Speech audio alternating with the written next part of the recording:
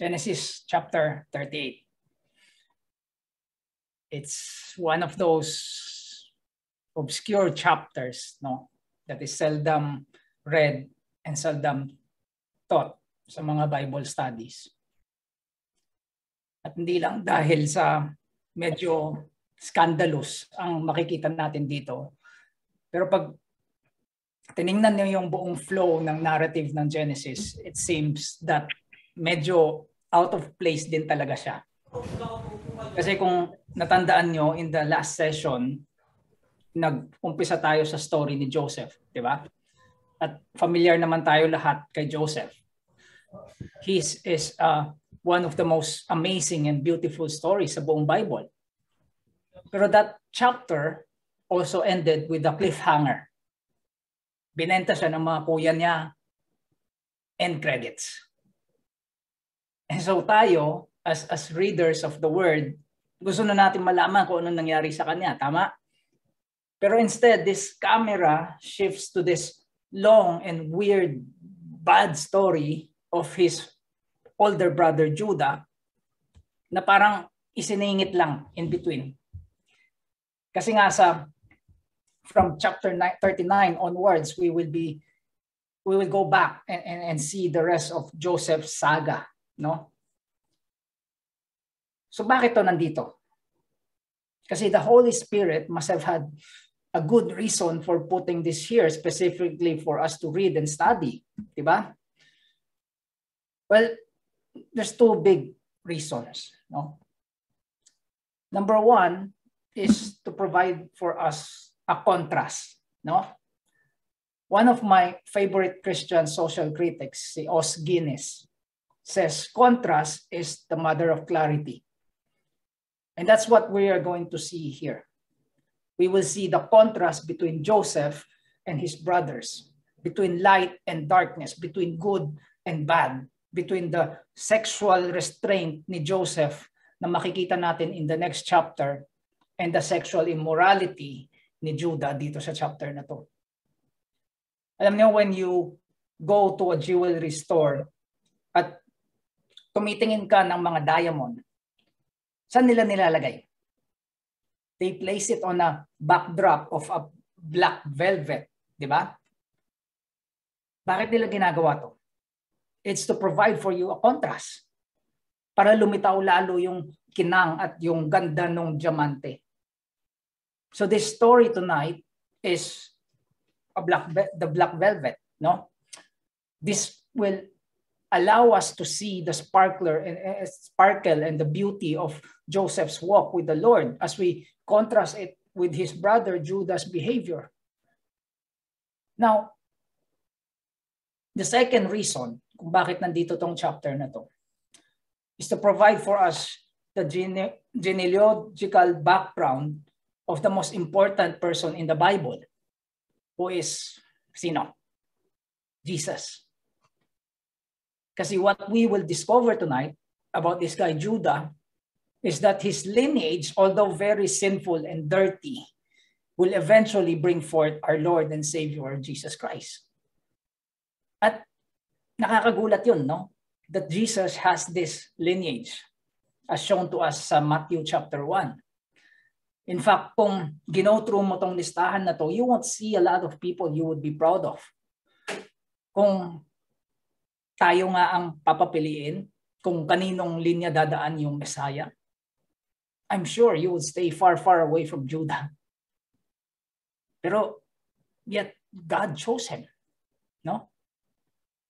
Now, the camera does shift, no? Kasi while Joseph is down in Egypt for about 20-something years, this chapter 38, is taking place simultaneously back home. And if you are still wondering kung bakit kailangan pa ipadala ni God si Israel sa Egypt to suffer there for 400 years, well, maybe this story will tell you why. Kasi they were getting corrupted in this land, no? And if they stayed longer, pretty soon, hindi na sila maiiba sa mga pagan idol worshippers ng Canaan. Kakainin sila ng mga religious traditions ng mga tao dito. So lahat ng nangyayari may rason, no? God will not waste a single promise, a single event, a single chapter. Everything will come full circle and will reveal His true purpose because He is sovereign. Okay? So, with that said, umpisa na tayo. Ready na ba kayo sa skandal ni Judah? Okay. Tingnan natin. Chapter 38, verse 1. It happened at that time that Judah went down from his brothers. At what time? Natandaan niyo yung kung kaninong idea na ibenta si Joseph? It was Judah's idea, di ba? And when they lied to Jacob, and when they are lying to Jacob na patay na siya, ano nangyari? He was inconsolable, di ba? Iyak ng iyak. So every time na maririnig nila yung tatay nila, Joseph, Joseph, sino directly tinatamaan? Si Judah. So the guilt must have taken a toll on him, no? And although we do not know for sure, pero that could be the reason kung bakit siya umalis sa kanila dito. And it is said here that he became friends with a guy named Hira. So sa verse 1 pa lang, we already see Judah taking a step towards the wrong direction. Kasi si Hira is a pagan friend. Meaning, like the rest of the people sa Canaan, he would not be a believer. No? He is not a person of faith. Alam niyo, there's a reason why when you are sad dahil nalugi ka o iniwan ka ng asawa mo or you are grieving, that you should seek comfort and counsel from friends who love the Lord. Kasi what you are going to find out is when you seek comfort from people who couldn't care less about Jesus and God and the spiritual things, anong advice makukuha mo? They're going to encourage you to do what feels right. Tama? Tara, iinom na lang natin yan. Madali lang yan, babae lang katapat niyan. Kung kaya nang gawin sa'yo yan, edi gawin mo din sa kanya. Ganti-gantihan lang. Para fair, di ba? Well, what does the Bible say? The righteous should choose his friends carefully, for the way of the wicked leads them astray. Kasi if you don't choose your BFFs carefully, he or she might lead you to a place you don't want to be. Yan ang sinasabi dito. Just like si Judah. Dito kasi he saw there in this place where Hira is hanging out, a daughter of a certain Canaanite whose name was Shua. At tingnan nito, he took her and went into her and she conceived and bore a son. Kung yung language dito is a bit graphic, I think it's intentional, no? So he saw a Canaanite cutie and he took her. And he immediately sleeps with her. And this began the downward spiral, no? Kasi he ended up marrying this Canaanite girl. And we've been down this road, di ba? From Abraham to Isaac to Jacob, ang reminder lagi is do not marry or cohabitate with the Canaanite women. Bakit? Kasi these people, their religious practices are so repulsive and so sinful that it brings a stench sa ilong ligad. Pero despite that, makikita natin dito that Judah is driven more by his baser instincts. He's driven by lust. And so he takes this woman at nagkaanak sila. At nagkatinginan sila. Teka lang. Ano nga pala ipapangalan natin sa kanya? Yun na. Yun ang pangalan niya. Kainis, di ba? Now, she conceived again and bore another son. At itong pangalawa was a real barbarian, no? Kaya she called his name Onan, the barbarian. Joke lang. Kailangan natin ng joke. Kasi remember, this is a very, very dark chapter. And so now they have two kids, no? Si at si Onan. And yet again, she bore a son. And she called his name Sheila. Hindi ko alam. Baka gusto nila ng babae, no? Kaya Sheila.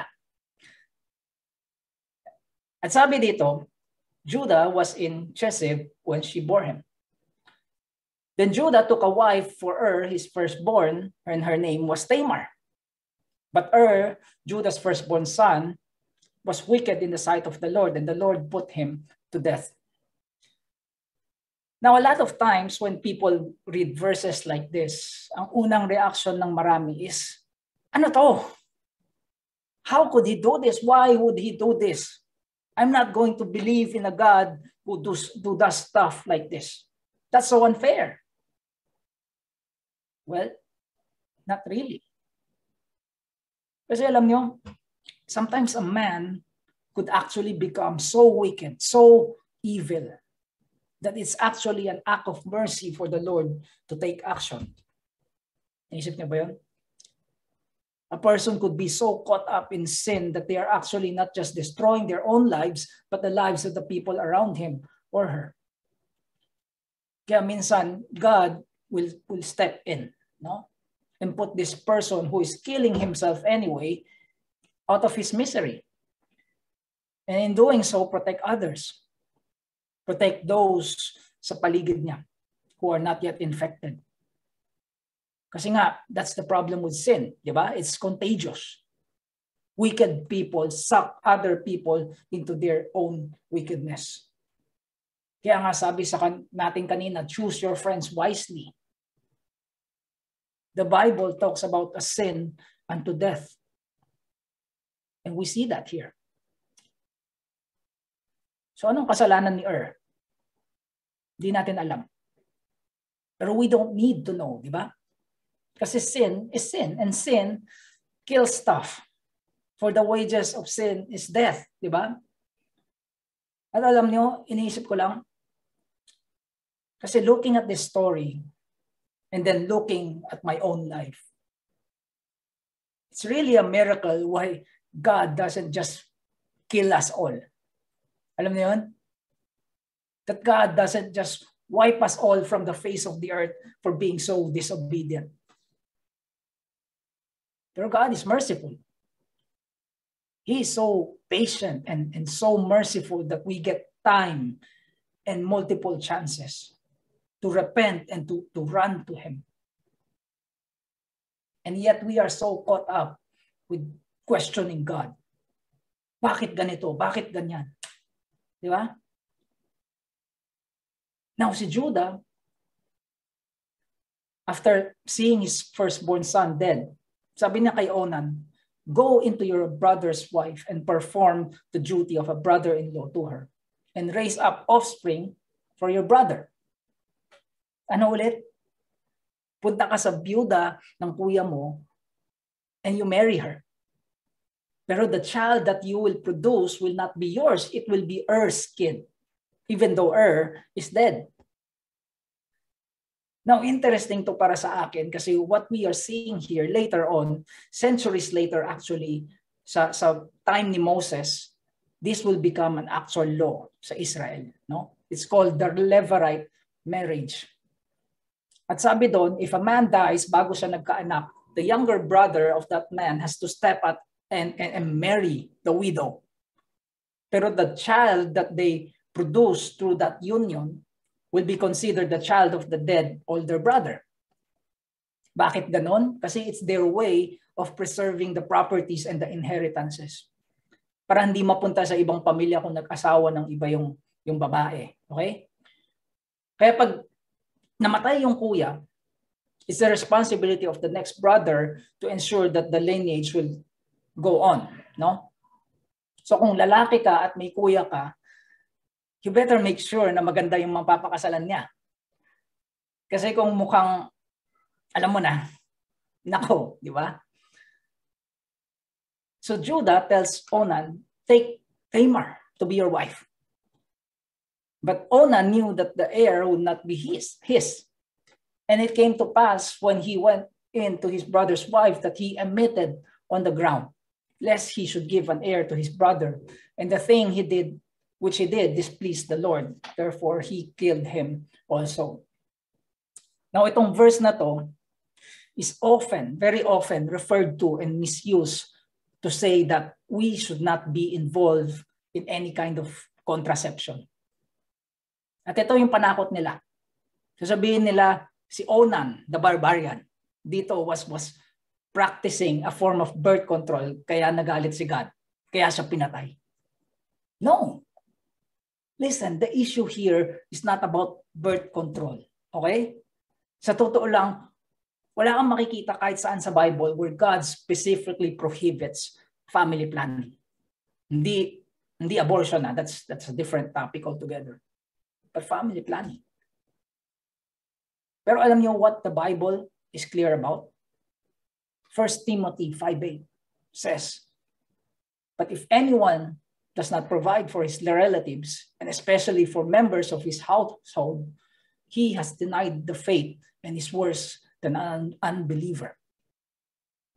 So it's not about how many children you choose to have. What's important in the eyes of God is what you are doing with that great responsibility na binigay sa'yo in raising the kids that you have.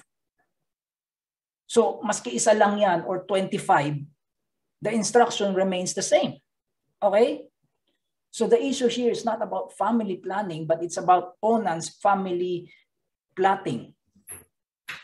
Kasi this guy is plotting something very, very wicked. He is saying, I'm not going to do what's right.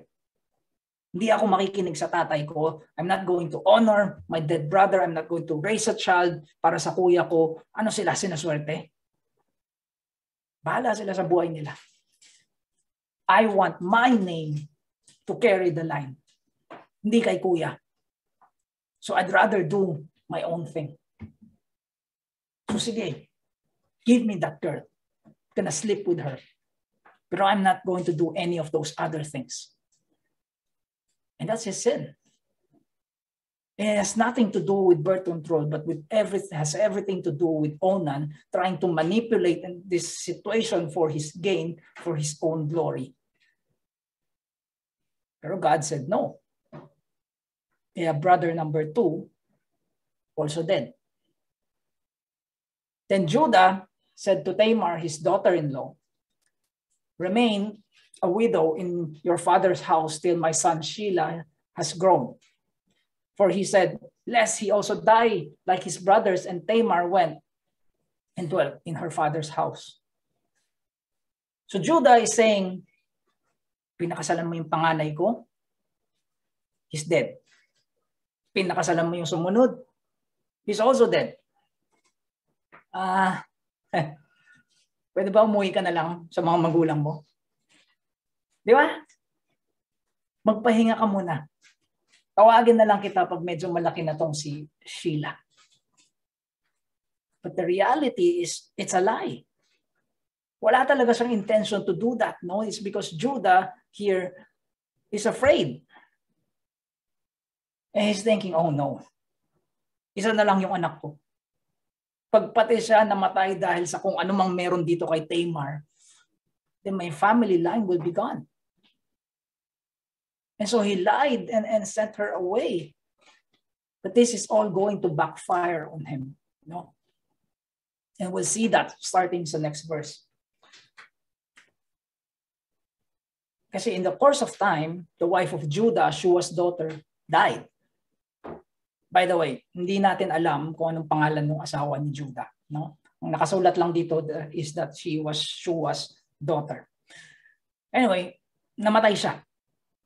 The Canaanite beauty, the mother of and Onan and Sheila, died.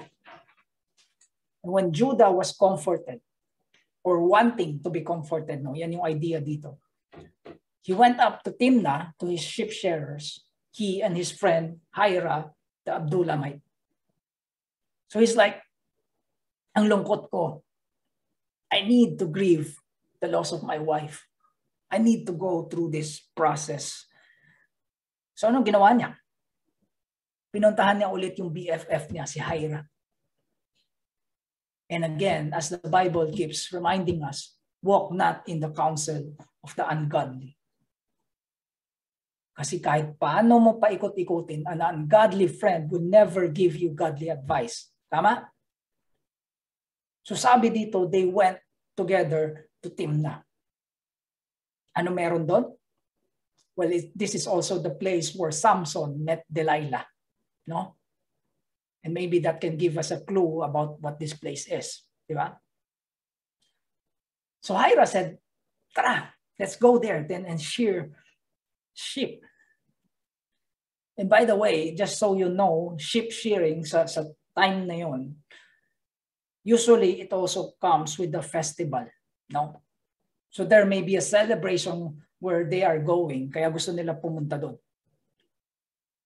And when Tamar was told, your father-in-law is going up to Timnah to shear sheep, she took off her widow's garments and covered herself with a veil and wrapping herself up and sat at the entrance of Enaim, which is on the road to Timnah. For she saw that Sheila was grown up and she had not been given to him in marriage. Okay? So tandaan nyo, naghihintay pa din si Tamar, di ba?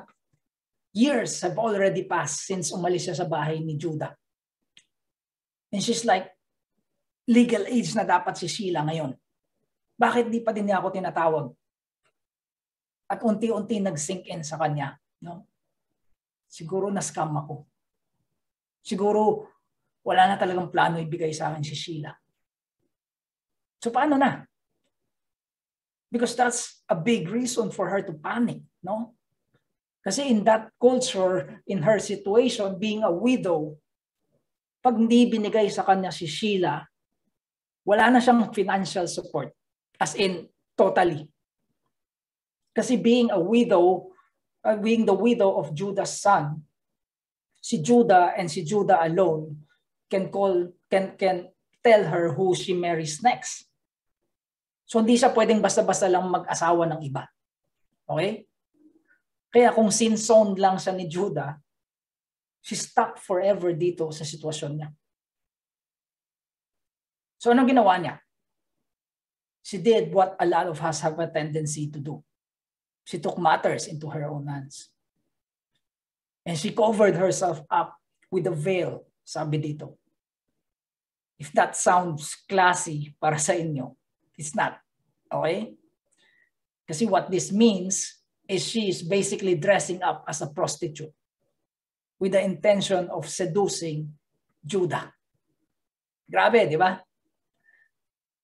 Guys, weak faith, or worse, no faith at all, drives people to do foolish things and desperate things instead of trusting God. Agree ba kayo doon? Kasi si Tamar dito, at some point, sure na siya sa sarili niya that Judah is not going to fulfill his promise anymore. He's not going to allow me to marry Sheila. So sino tutulong sa akin? Kaya I need to do something drastic. And how did that turn out? Well, tingnan natin. Now Judah walks by and he saw her. And he thought she was a prostitute for she had covered her face. Now yung original Hebrew nitong word na prostitute dito is very, very specific. No? It's a temple prostitute. Kasi sa lugar na yon where Judah and Hira are hanging out, there were Canaanite people and part of their worship sa Canaanite god nila involves temple prostitution. At ganyan kanila i-entice to convert into their religion. No? They have women, respectable women, actually sa society nila who are also serving in their temples as prostitutes to entice other men to convert into their religion and to follow their practices and rituals. Again, this is all to make us understand kung bakit ayaw ni God na intermarry yung mga tao niya sa mga Canaanites.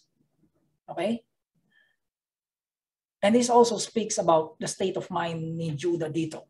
Diba? Kasi being in Abraham and Isaac and Jacob's family, for sure, alam niya lahat ng warnings and promises ni God. Pero instead, he follows his friend Hira. And he immerses himself into this pagan culture. Nga pala, naisip niyo din ba, hindi gagawin ni Tamar to if Judah isn't the sort of person who does this. No? So alam niya from her time living in Judah's house that her father-in-law has the propensity to do stuff like this. Kaya hindi to first time. She knows what Judah is looking for dyan sa Timnah. Kaya ganun ang ginawa niya. So he turned to her at the roadside and said, "Come, let me come in to you." For he did not know that she was his daughter-in-law. She said, "What will you give me that you may come in to me?" Teka, hindi to libre. Anong bibigay mo muna anong muna bibigay mo sa akin? Oo nga pala. Wala akong dalang pera. Pwede ba bigyan na lang kita pwede na lang kita bigyan ng kambing? And Tamar agrees. Sabi niya, sige, pero I will only agree if you give me a pledge. Kasi wala dito yung kambing. Para may pinanghahawakan ako, para alam ko na hindi mo ako tatakbuhan. So he said, "So what pledge shall I give you?" She replied, "Your signet and your cord and your staff that is in your hand." So he gave them to her and went in to her, and she conceived by him. Now, before we get to that, I want you to take note lang. Kasi itong in-underline ko, these 3 specific things na hiningi ni Tamar. Hindi ito maliliit na bagay. Ha? These are significant things sa buhay ni Judah. Kasi a signet ring is a ring that a man would wear para gamitin as a seal for business transactions. No? I'm sure nakakita na kayo ng ganyan, di ba? Yung stamp na may signature mo, and you use wax. And so the signet ring spoke of the person. Kasi it's basically their identity. Yan yung signature mo eh. The cord basically are bracelets. No? So ito yung mga suot niya. Yung mga bling-bling niya. And this would literally represent a man's wealth. Maski ngayon, di ba? These celebrities and NBA players would wear these big shiny chains. Para saan? To show off to people na mayaman sila. Tama? Ano pa?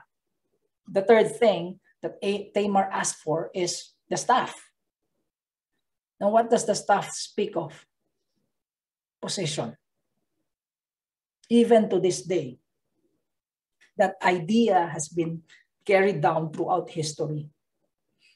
Kasi anong sinasabi natin ngayon? Okay lang yan. My staff will handle it. Yung staff ko ang bahala dyan. And that speaks of your position as a superior. Di ba? So ano sinasabi ni Tamar dito? This girl who in Judah's eyes was a temple prostitute, ano yung sinasabi niya? She is saying, what do I want? I want your person. I want your possessions. I want your power. I'm going to strip you of everything. And that is not coincidental dito sa story na to, no? Kasi that is exactly what happens when a man or a woman gives themselves over to prostitution or idolatry. Adultery. You lose your person, you lose your possessions, you lose your position. Tell me I'm wrong. When a man falls into prostitution, immorality, any kind of sexual activity, sexual sin, The cost is high. It's exponentially higher than whatever you paid that prostitute. Because the price is painful. What do I want? I want everything. And Judah, dahil hat na hat siya, he gave it to her. He gave everything to her. Alam niyo, isn't it amazing how this story is being repeated over and over and over again throughout human history? A man giving it all up, giving it all away for sex. Di ba? And oh, by the way, in addition to all of that, Tamar gets pregnant dahil dito. So paano na? Let's see. Then she arose and went away. And taking off her veil, she put on the garments of her widowhood. When Judah sent the young goat by his friend, the Adullamite, to take back the pledge from the woman's hand, he did not find her. So ito si Judah. He's like, okay, let's send the goat so I can get my things back. At napansin niya ba, he did not even bring the goat himself. Kasi baka may makakita sa kanya, baka masira pangalan niya. And that is so us, di ba? We put veils para hindi makita ng mga tao ang tunay na ginagawa natin. And so he sent his good friend, Hira. Pero anong problema? He did not find her. She's not there anymore. And that's so typical of people who knowingly step into sin. Di ba? We justify it in our minds. Okay lang yan, minsan lang naman to. Wala naman akong sinasaktan dito. Kung ano yung kailangan ko i-sacrifice, I can just get it back later. Maintindihan naman ni God yan, maintindihan naman ng asawa ko. I will just say sorry after and everything will be fine. Pero guys, guess what? Everything will not be fine.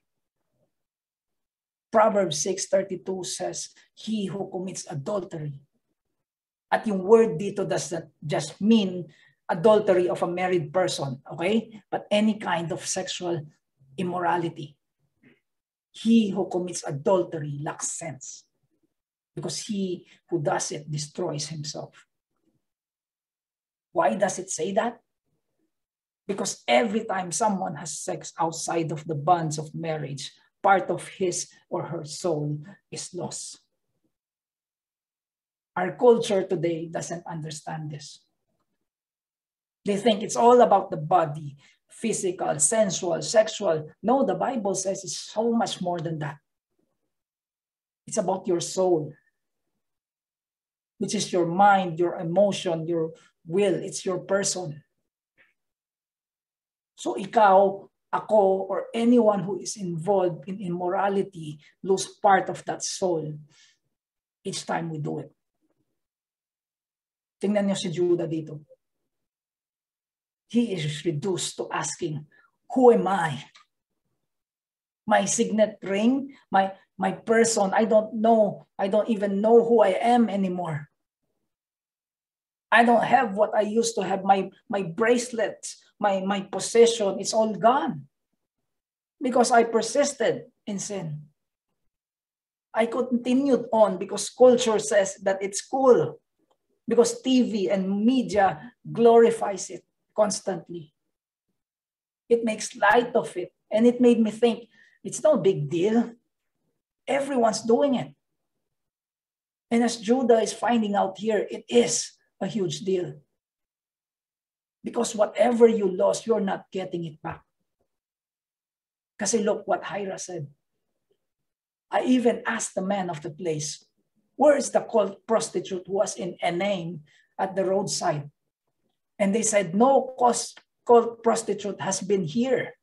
So he returned to Judah and said, I have not found her. And the man of the place said, no cult prostitute has been here. I look everywhere. Pero wala talaga. At ang weird pa, sabi ng mga tao doon, wala naman tumatambay na prostitute daw doon sa daan na yan. Hindi ko alam ano nangyari, pero she's gone. Together with all your stuff. Your possession, your person, your possession, they're all gone. And Judah replied, let her keep her things, the things as her own, or we shall be laughed at. You see, I sent this young goat and we did not find her. And so Judah, realizing this, he's like, mag-damage control na lang tayo. Kung ayaw niyang magpakita, ano pa magagawa natin? Kanya na yan. Huwag na natin palakihin yung issue, baka magkaskandalo pa.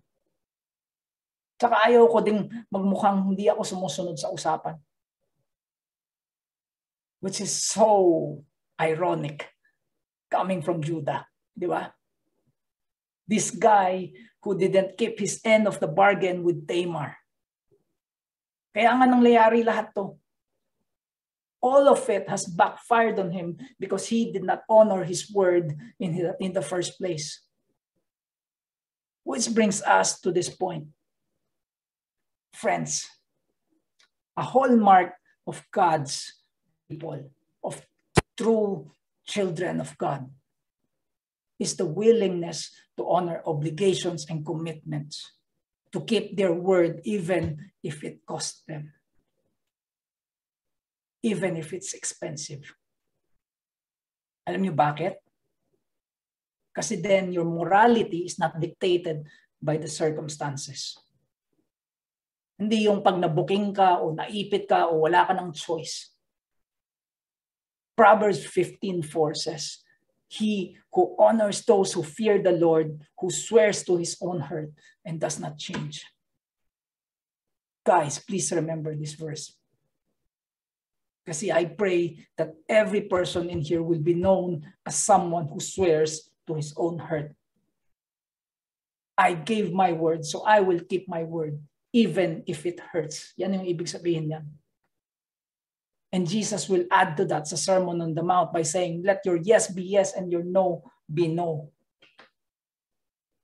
Kasi yun, kung paiba-iba ka, should you draw back in the small and simple transactions, whether it's in your relationships, the promises that you make to your kids, or in business transactions, if you draw back from your word in the small things, then what's stopping you from drawing back in the larger ones? Tama? That's why integrity is so important sa buhay natin. Because it's not motivated by anything else but by your fear of the Lord. And in the extreme case, na imposible mo talagang ma-fulfill yung sinabi mo, at least be humble enough to own up to it, to admit it, to say sorry and ask for forgiveness. Not cover it up and make excuses for it. Guys, that's integrity 101. We teach it to our kids, di ba? Pero are we doing it ourselves? So this verse, it's definitely not talking about Judah, no? Pero I pray that it is talking about you and me. Okay? Let's look at verse 24. About 3 months later, Judah was told, Tamar, your daughter-in-law, has been immoral. Moreover, she is pregnant by immorality. And Judah said, bring her out, let her be burned. Wow! Di ba? Ano ginawa niya? My daughter-in-law involved in prostitution? My goodness! Her be burned. Guys, isn't it amazing how bad our sin looks when somebody else does it? It's not that big of a deal kung ako mismo yung gumagawa ng kasalanan. Pero if I see somebody else do it, I'm shocked. Hindi ka na nahiya sa sarili mo. And that's our human nature, di ba? We are often most angry at and most upset with the very sins that we ourselves are struggling with. I hope napansin nyo din yun. Madalas when you are so angry with another person's sin, many, many times, it's actually the very sin that you yourself is struggling with. Let her be burned, sabi ni Judah. Sa totoo lang, if there's anyone in this story who deserves to be burned, to be executed, who should it be? It's him. Di ba? And that's the exact reason why in Matthew 7, Jesus tells us to judge not that you not be judged. For with that judgment you pronounce, you will be judged, and the measure you use it will be measured to you. And this is not a statement against sincerely calling one's attention if he or she, what he or she is doing is truly wrong. Okay? Kasi okay lang yun. This statement is against judging and condemning other people when you are in fact doing the same exact thing. That's why in the very next verse, it will say, why do you see the speck that is in your brother's eye, but you do not notice the log that is in your own eye? Jesus is telling us if there are equally big sins in your own life, take care of that first. Don't go around pointing fingers at other people, especially if it's the same sin, or at least a similar sin that you are struggling with. Kasi doing so will make you what? A hypocrite. Di ba? And so how did Tamar respond to this? Tingnan nyo. As she was being brought out, as they were preparing to burn her, basically, she sent word to her father-in-law, by the man to whom this belong, I am pregnant. And she said, please identify those whose these are, the signet and the cord and the staff. Pansinin nyo, Judah wasn't even here at this moment. He is so disgusted with and he wants nothing to do with Tamar. So she has to send word to her father-in-law. Sabi niya sa mga tao doon, teka lang, bago niyo ako patayin, I have these things. Please show them to Judah. Kasi yung nakabuntis sa akin, well, kanya to. So kung gusto niyo malaman kung sino yung tatay, ito yun. So please, just bring this to him. Yari, di ba? So paano na? Then Judah identified them and said, she is more righteous than I, since I did not give her to my son Sheila, and he did not know her again.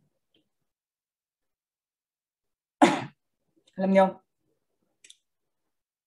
I heard a wise uncle once say, sabi niya, walang nahuhulog sa bangin na malayo sa bangin. He's so right. Di ba? In contrast with Joseph, who will run away from the seduction of Potiphar's wife sa next chapter. Dito si Judah, he did not run away. Sinalubong pa niya. He ran straight into it. And he paid the price. And now he's realizing, oh, what have I done? Kanina, kill her, burn her. Pero now, she is more righteous than me. Wow. So he recognizes his guilt. He recognized that he, in a sense, forced Tamar to do what she did. Too bad lang that it has to come out this way, di ba? Na kailangan pa niyang mapahiya for him to realize that. I know this reminds me of another story sa Bible. It's of King David. Kasi from his window, he saw Bathsheba bathing. And he wants her so bad. Pero ang problema lang is she's married. But it doesn't matter sa isip niya. Hari naman ako. And so he takes her and gets her pregnant. And he decided to cover up his sin by sending her husband, Uriah, to the front lines of a war that is currently happening to get him killed. So sa isip niya, okay na. Bathsheba is mine. Wala na tayong sabit. Or so he thought. Because his sin will soon find him out. Kasi si Nathan, yung prophet nung time na yun, comes to David. And he's like, David, may problema tayo. And David is like, problema? Wala yan. Tell me, ano yun? I'm good at solving problems. Nakita mo yung ginawa ko kay Goliath? Easy. And Nathan says, okay, so here's the thing. Kasi I really hope you can fix this. There are two men in the city. One's a rich guy and one's a poor man. The rich man, he owns so much. Hindi mo mabilang kung ilan yung mga alaga niya. Pero the poor man, he has only one tiny little lamb. Yan lang actually yung property na meron siya. And he loves this lamb so much. They eat together, they sleep beside each other, para siyang parte ng pamilya nila. And David says, okay, I like what I'm hearing. Sige, go on. Then Nathan says, pero ito ang problema. Kasi the rich man who has thousands of sheep decides that I'm gonna take this one little lamb nitong pamilyang to and I'm gonna cook it. I'm gonna serve it to my guests. Even though he has thousands of sheep of his own. At dyan nanilim yung paningin ni David.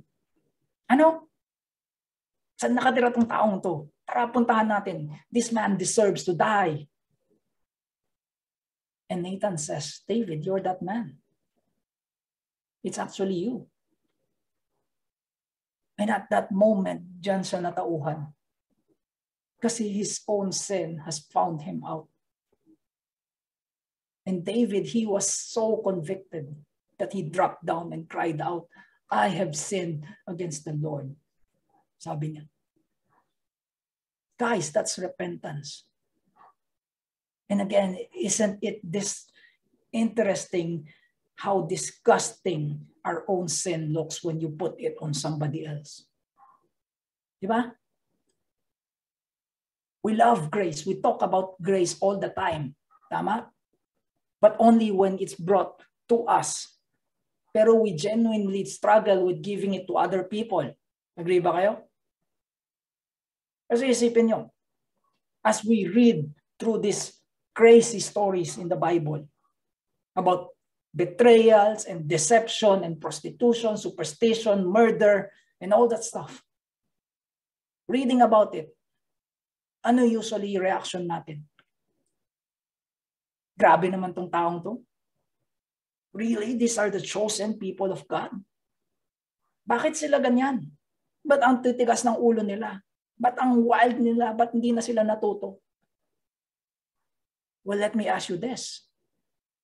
Are you better? Are you better?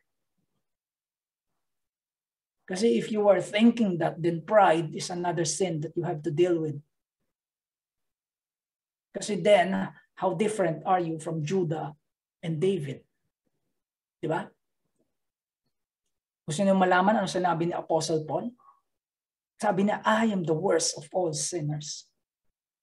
This from the guy who is generally regarded as the greatest of all apostles. Who is probably the best example of a Christian. Whom God used mightily and powerfully. This from the guy who wrote half of the New Testament na binabasa natin ngayon.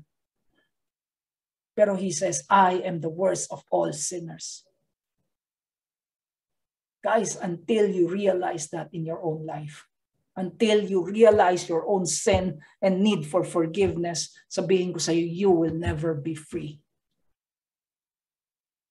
What is wrong with the world today? Laging tinatanong yan, di ba? What is wrong with the world today? Corruption, poverty, greed, K-pop. Yan yung mga usual na sagot, di ba? Alam niyo, theologian G.K. Chesterton was once asked this by a reporter. What's wrong with the world?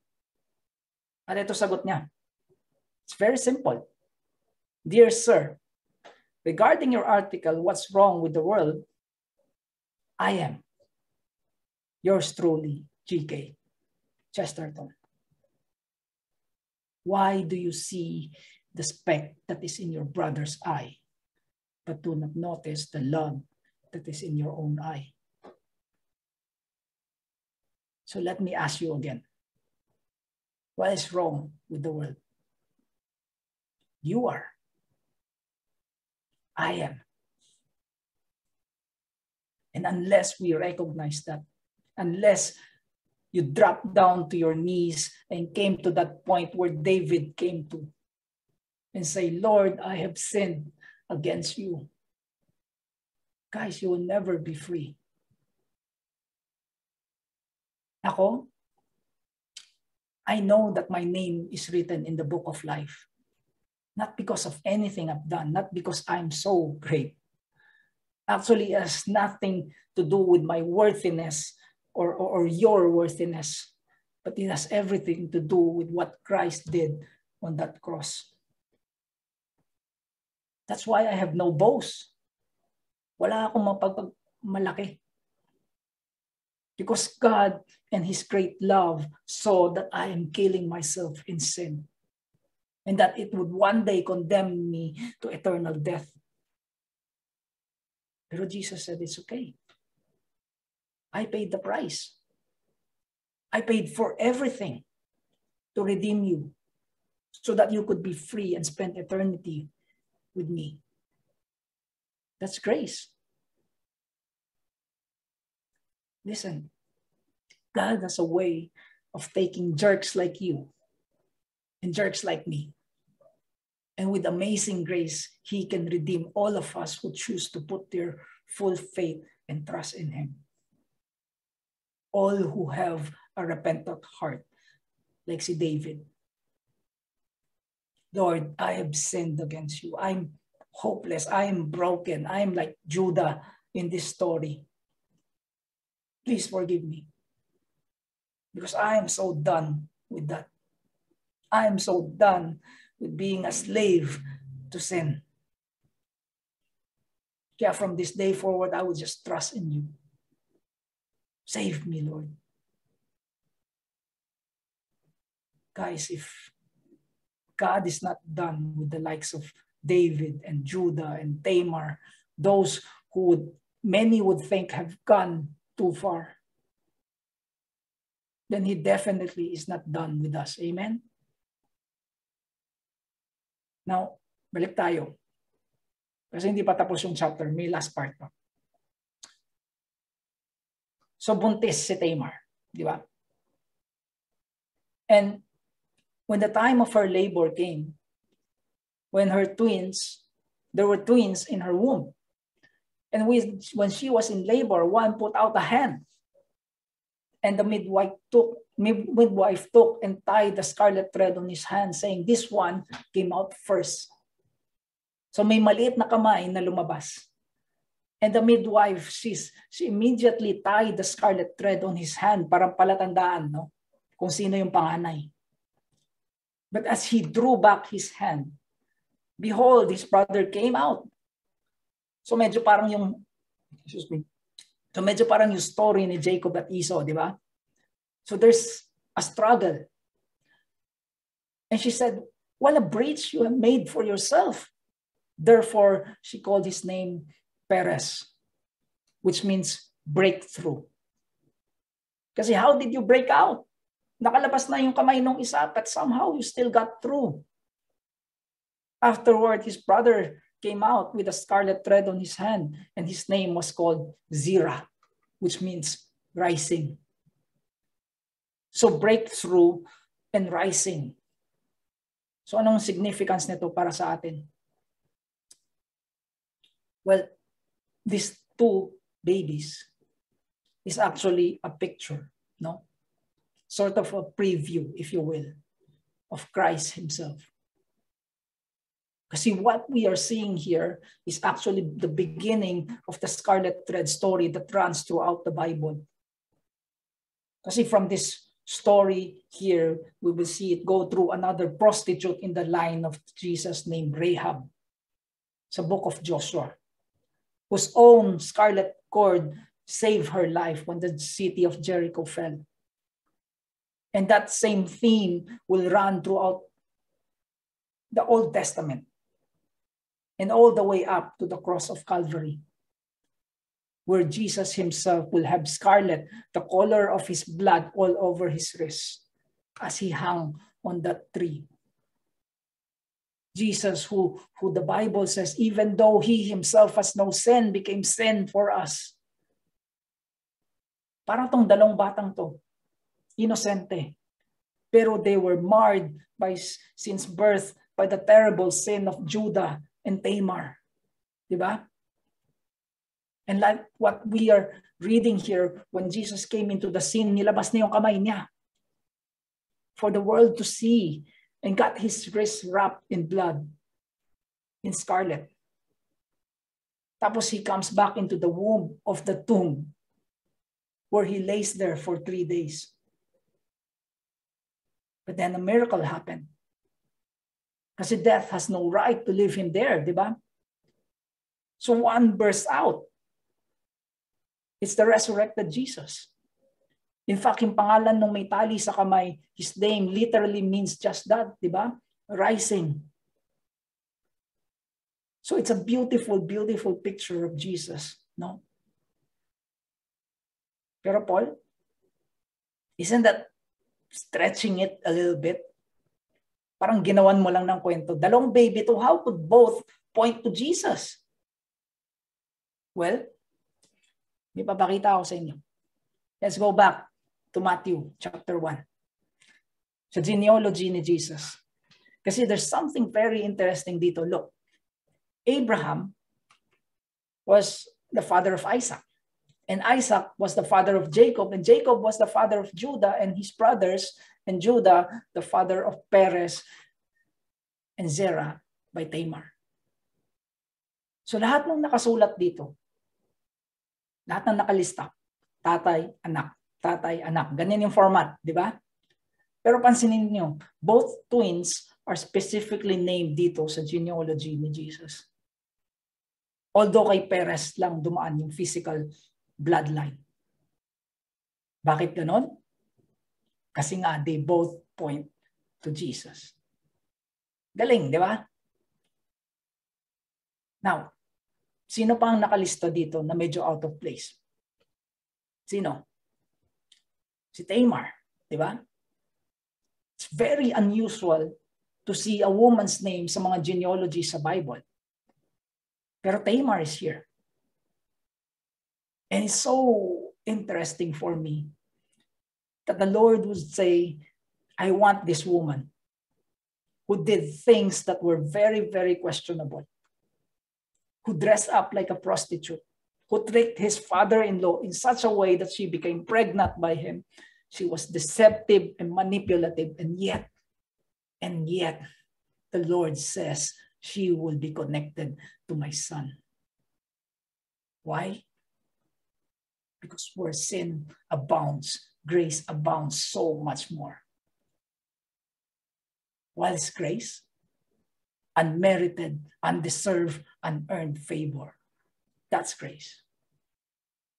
And Tamar's story is a powerful proof of the unbelievable and wonderful grace of God. So if today one can say with all honesty and brokenness, I realize that I have messed up, that I haven't done what I should have done, that I am dead in my sin. Kung ganyan ang puso mo, I have good news for you. Kasi this story goes on to say that from that mess, from all that incest and compromise and deception and immorality, from all of that comes Jesus Christ, the Lion of Judah, the descendant of Tamar. And later on, this very same Jesus, the New Testament, takes this woman who is caught in the very act of adultery, standing condemned before the scribes and the Pharisees, men with rocks in their hands ready to stone her. And Jesus said, let him who is without sin be the first to throw a stone at her. And one by one, the mob went away until Jesus was left alone with her. Then Jesus asked, where are they? Saan na sila? Where are your accusers? Has no one condemned you? And she answered, no one, Lord. And Jesus says, neither do I condemn you. Go your way and sin no more. Because you are forgiven. You are free. Take note, hindi sin no more, pero last chance mo na to. Pag inulit mo to, bahala ka na sa buhay mo. No. But go on your way and sin no more, because you are not going to be that kind of woman anymore. Guys, that's the gospel. That's my hope and your hope. That's the opportunity given to every single one of us dito. Because all of us have sinned, and like this woman, have fallen short. Pero take heart, kasi tonight Christ is extending that same nail-scarred hand of grace and forgiveness to you. A sinner who deserves to hang on that cross and spend eternity separated from God in hell. But the scandal of the gospel was that it wasn't you on that tree, di ba? It was that spotless, sinless Lamb of God who died in your place. Jesus Christ, who knew no sin, became sin for us that we might become the righteousness of God in him. Guys, that's the gospel. It's grace-centered. And you can deny it all you want. Pero you really cannot find life without it. Because ultimately, this gospel is the only hope for those of us who one day will have to face a righteous God and have to give an account. And it is through this gospel that the only satisfactory account that we can give is that our debt has been paid by him in full. By the one who lived and died and rose again and is coming again to judge the living and the dead. And to redeem those who have faith in him. Let's end with Romans 3. For all have sinned and fall short of the glory of God and are justified by his grace as a gift through the redemption that is in Christ Jesus, whom God put forward as a propitiation by his blood to be received by faith. This was to show God's righteousness, because in his divine forbearance, he had passed over former sins. It was to show his righteousness at the present time so that he may be just and the justifier of the one who has faith in Jesus. Then what becomes of our boasting? It is excluded. By what kind of law? By law of works? No. But by the law of faith. Friends, if the Lord spoke to you tonight, if you are still not sure where you stand before him, I suggest that after we end this session, just drop down to your knees and cry out to him. Repentance literally means a changed mind. And I cannot do that for you. This is the work of the Holy Spirit. It's between you and the Lord. So if you are at that point, throw yourself at God and cry out to Him in faith until you know He saved you. Until you have that assurance, not given by men, but given by the Holy Spirit, that God will bring upon you to change you. Pero paano ko malalaman? Paano ko malalaman if I'm truly saved? Oh, you will know. Kasi there will be some sense of your guilt being taken away. There may even be a sense of joy, a sense of peace. At di lang yun, you will begin to live a different life. Will I be without sin? No. In fact, you will struggle with sin all the more. Pero yan na nga yung point, no? Kasi you will struggle with it instead of walking along with it as a friend. And little by little, you will change. You will be changed. Guys, the evidence that you are truly converted, that evidence that at one time in your life that you really repented and really believe is that you are still repenting and believing until today. Because it means that you are growing in Christ. Diba? Friends, don't wait. Turn to Him tonight. Pwede ko ba kayong pag-pray before we end? Just want to pray for you guys.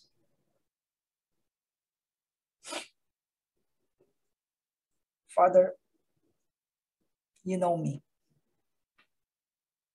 Stand before you in the name of our Lord, your Son, Jesus Christ. I fear you because you're one to be feared. And I love you because you love me first. Panginoon, alam mo naman that I am a man of unclean lips. And I am here among people also with unclean lips. You know our culture, Lord. How against you it really is. Your people, Lord, you who are so influenced by all that is wrong. I pray tonight that you would turn the heart of these people back to you. And that they would honor you and fear you and love you. That everything else will be like filthy rags to them.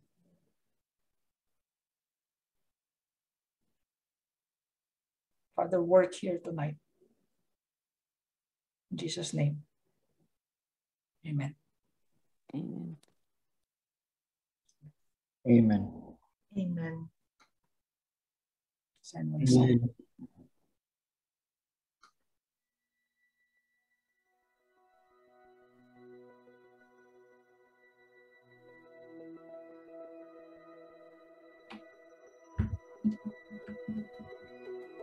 Thanks, Paul.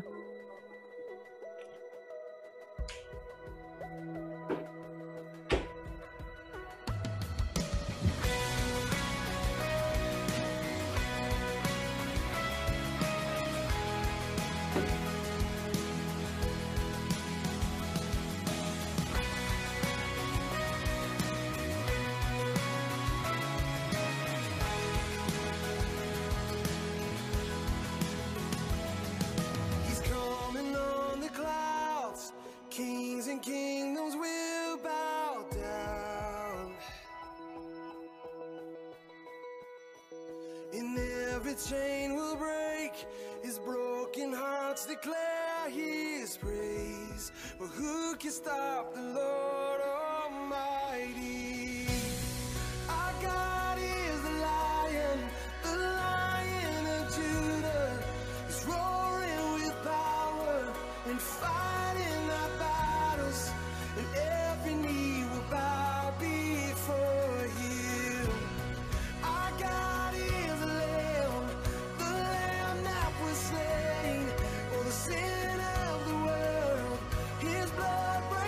chains, and every knee will bow before the Lion and the Lamb. Oh, every knee will bow before the Lion and the Lamb.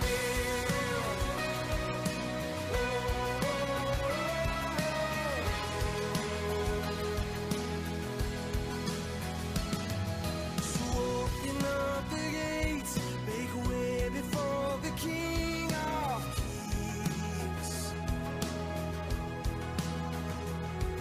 Our God who comes to save is here to set the captives free. For who can stop the Lord Almighty? Our God is the Lion of Judah. He's roaring with power and fighting our battles, and every knee will bow before Him. Our God is the Lamb that was slain for the sin of the world. His blood breaks the chains, and every knee will bow before the Lion and the Lamb. Oh, every knee will bow before the Lion and the Lamb.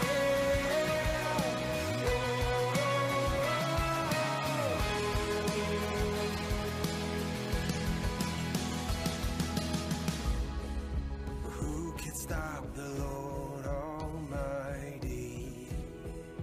Who can stop the Lord Almighty? Who can stop